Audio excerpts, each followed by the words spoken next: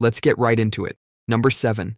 The brain's slow boot up. Imagine buying the latest, shiniest laptop, turning it on, and then realizing it takes 3 years to load the home screen. That's basically your brain at birth. Your brain isn't just underdeveloped, it's practically still in beta testing. At birth, your neurons are there, sure, but the wiring between them is like an unfinished subway system, tracks half-laid, stations not connected, and the occasional train crash if you look at a ceiling fan too long. The part of your brain that handles long-term memory, the hippocampus, doesn't just magically appear ready to store your memories. It's still busy building itself, forming connections, and learning not to drool on itself. Any memories before about age 3 are usually wiped because your hippocampus was essentially running on Windows 95 in safe mode. You were busy doing baby stuff, like learning object permanence and figuring out that your hands are yours, while your brain quietly failed to save any of it in high resolution. This is why asking someone, "Do you remember your own birth?" is like asking if they remember the smell of a sandwich they never ate.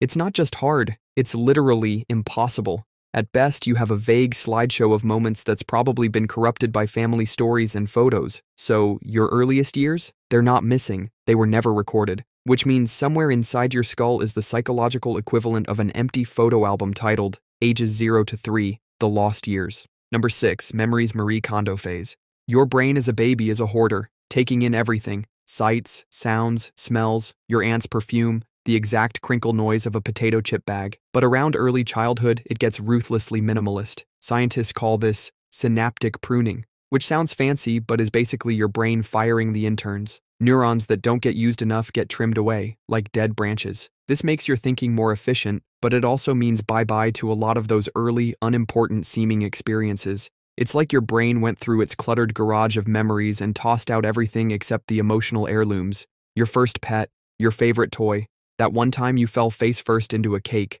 The rest? Gone. Not because your brain hates you, but because carrying every irrelevant detail is a waste of precious mental storage. Unfortunately, the smell of the hospital blanket you were wrapped in didn't make the cut. Basically, baby brain was a messy desktop, and toddler brain hit select all, delete. Number 5, no sense of time. Picture living in a world where every moment is just now. No past, no future, just an endless loop of "what's this?" followed by "ooh, shiny." That's baby life. Your sense of time as a newborn is about as developed as a goldfish's attention span. Adults remember things in a timeline, what happened first, what happened next, and why it matters. But without that structure, memories just float around disconnected. Babies don't have a reliable mental filing system yet. The memory cabinet is there, but it's missing folders, labels, and the little plastic tabs. Psychologists call this temporal framework, and without it, your brain can't easily place events in a meaningful order. Imagine trying to recall your day if everything, breakfast, that awkward meeting, brushing your teeth, was just one big blob of feelings and images. You'd remember something, but not enough to make a coherent story. So even if your brain caught a few snapshots of babyhood, without a sense of before and after, they just dissolve, like cotton candy in a bathtub. Number 4, your brain was basically a construction site. You know that constant background noise at a construction zone? Clanging, drilling, random shouting. That was your brain during infancy. Instead of building skyscrapers, it was cranking out new neurons, connecting them at breakneck speed, and trying to install every sensory upgrade possible. This insane developmental pace leaves little bandwidth for meticulously saving each moment. Long-term memory isn't the priority when your brain's main goal is survival, like learning to breathe, eat, and not roll off the couch. Memory consolidation, the process of moving information from short-term into long-term storage, was still under construction with coming soon signs all over your neural pathways. And because this constant rewiring changes how your brain processes information, even if something was stored, it could be overwritten or scrambled later. Think of it as repeatedly installing updates on your phone until the original files just vanish. Basically, baby you was running the most chaotic renovation project of all time, and archiving memories was somewhere around priority number 73. Number 3, emotions on max volume.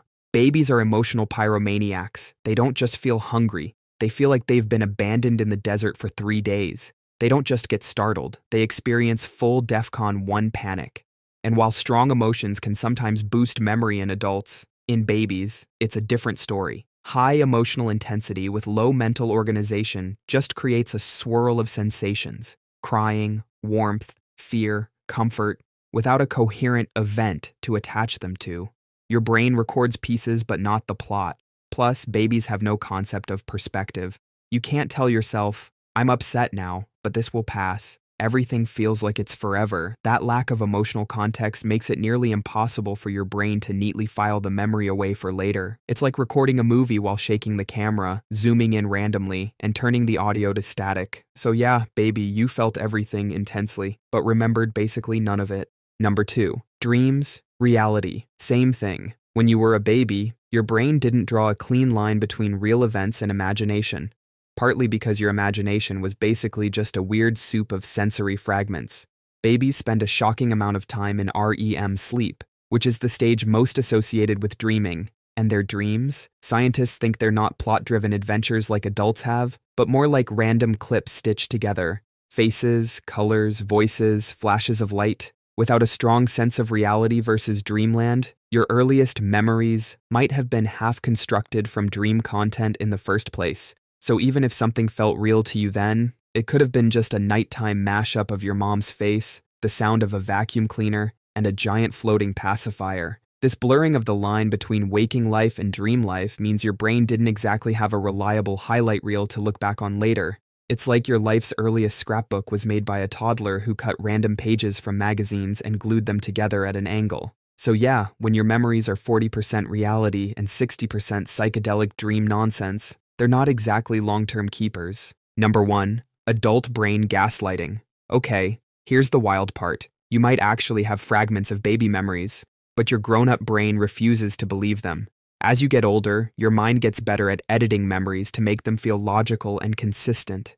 Anything that doesn't match your adult perspective gets tossed out as unreliable. This is called reconstructive memory, and it means your brain actively reshapes your past to fit your present understanding. That random sensory flash you have from when you were maybe 2, your adult brain will either ignore it, overwrite it with family stories, or decide it's just a dream. Over time, the stuff that doesn't make narrative sense gets quietly deleted. It's like your brain's PR department combs through your past and says, yeah, these messy, context-free scraps, not great for the autobiography. Let's stick to the cute toddler photos instead. So even if a few baby memories did sneak through the developmental chaos, your current self is the one pressing the delete key, without even realizing it. That's all for today. I'll be making similar videos in the future. Subscribe to see them.